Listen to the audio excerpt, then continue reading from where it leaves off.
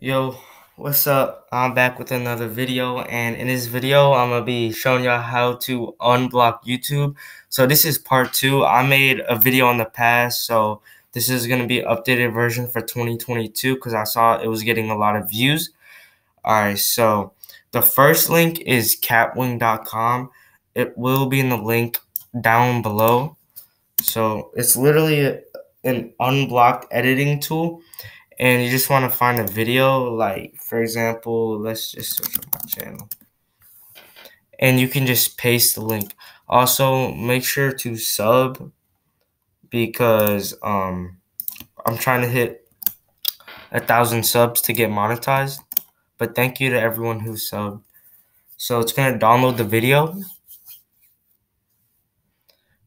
and you gotta like make it into like full screen by like dragging everything.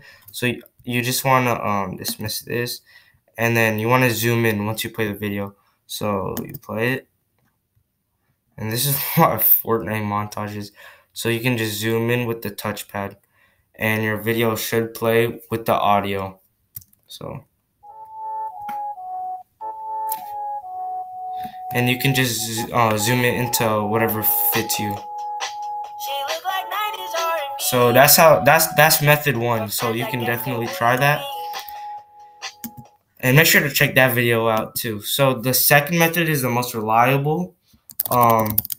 You just search up a video you want. Once again, go to videos, and then let's just choose this one.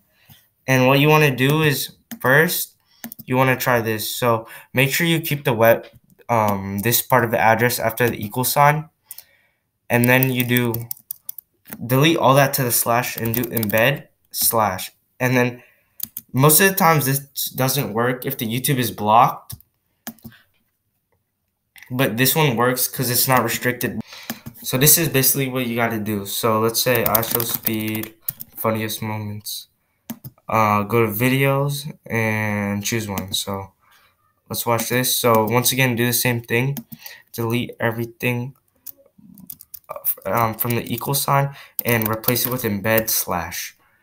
And then don't press enter yet. Go to YouTube and then do dash no cookie, and then press enter, and your video should be available. So look. So that's how you do it. And if this video did help you, make sure to like, sub, turn on the notification bell, and leave a comment down below if it did work. I appreciate all of you guys so much, and let's just keep on growing. Thank you.